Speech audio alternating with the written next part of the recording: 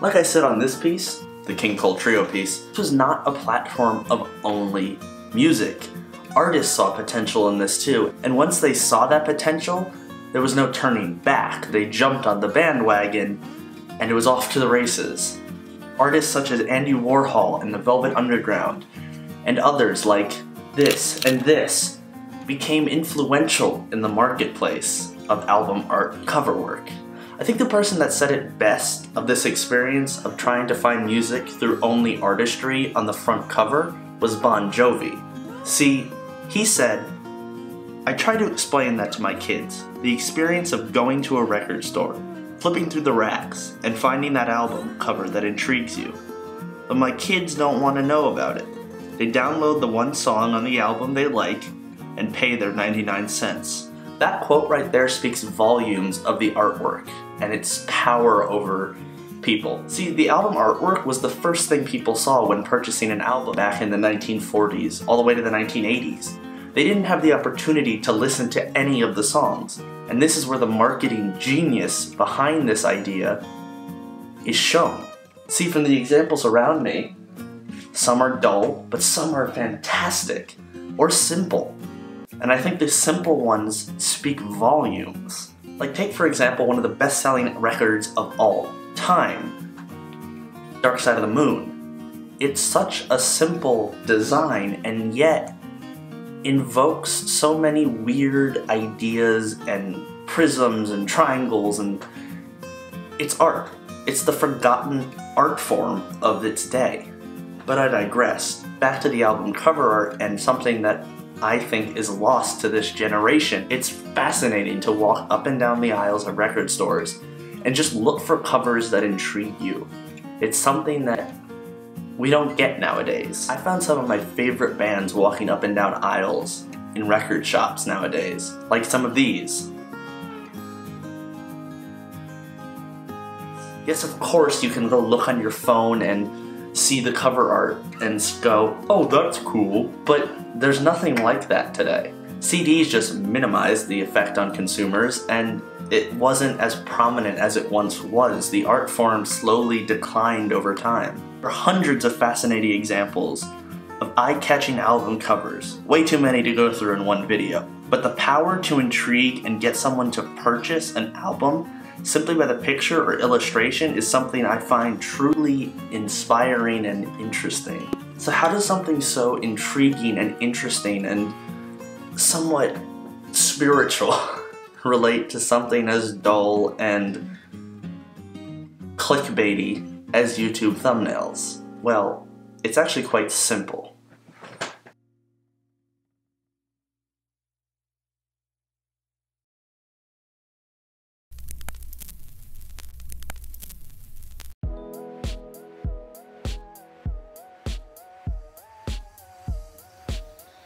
Sell me this pen. Sell me this album. Sell me this video. You can thank Jordan Belfort for that.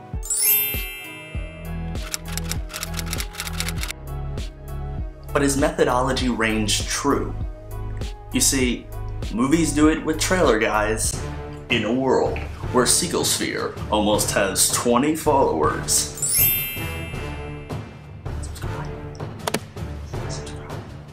Ad guys do it with catchy taglines and alluring characters like, OMG, Becky's not even hot.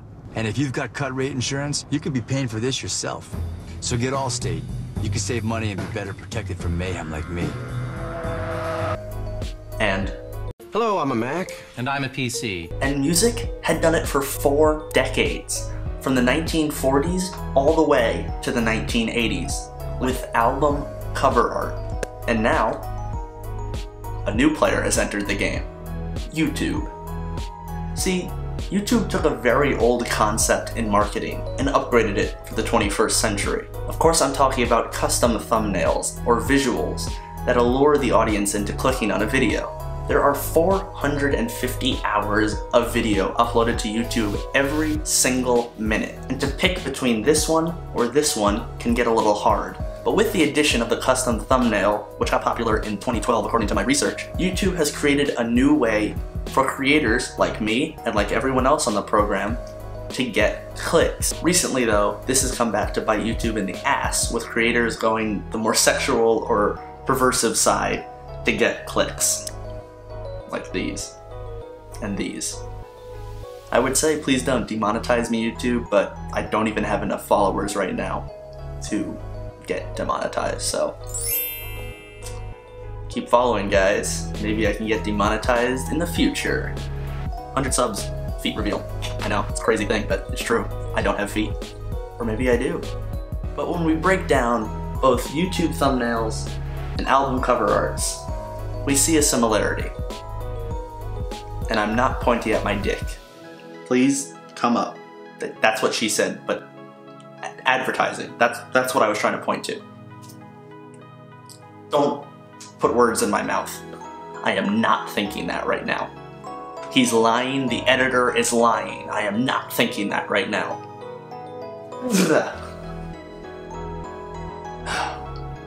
That could have got me demonetized. Still can't get demonetized. Oh yeah, never mind, okay. But when both are broken down to the simplest form, they both appeal to the same part of the brain, the intrigue and curiosity of the product behind the pictures, or picture in YouTube's case, and album cover art. So it comes down to this. Why should you care? Well, it's quite simple actually. Let me explain. Remember when I said this at the beginning of the video? No. The one question I have to ask is, how do you create interest in a product? Well, I basically just taught you Marketing 101. You're welcome. Go tell your professor to subscribe. You might learn a thing or two on here. Wait, is Marketing 101 that sex sells? No. I mean, yes, sex does sell. But that's not what I was trying to teach you here. You got the complete wrong lesson.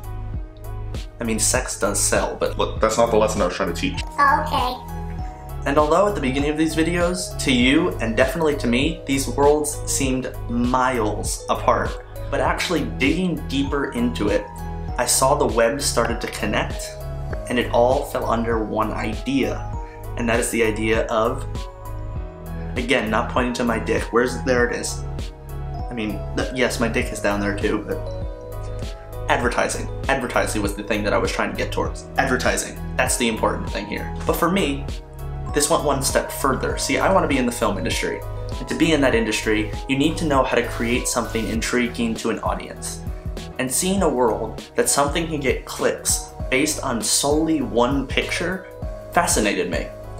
And so, as an homage to that idea, the rest of my videos will feature a new background. Yes, I'm talking about my new wall decoration. This was a totally elaborate prank on you guys, just so I could get a new wall decoration.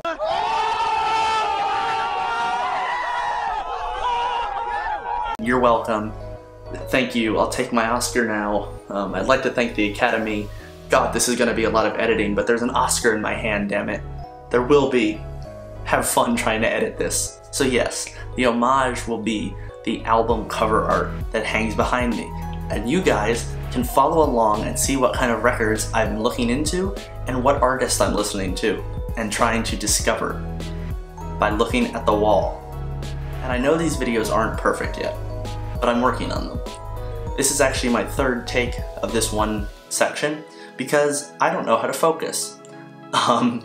But I hope you guys do enjoy. My name is Segall as always. Stay tuned. I have something really big coming up next week. I've been working on it all week. I hope you guys enjoy.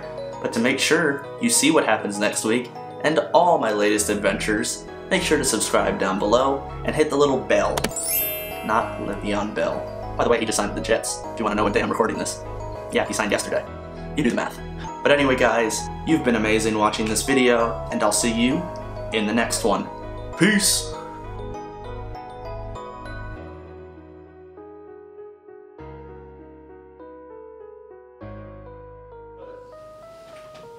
It'll work.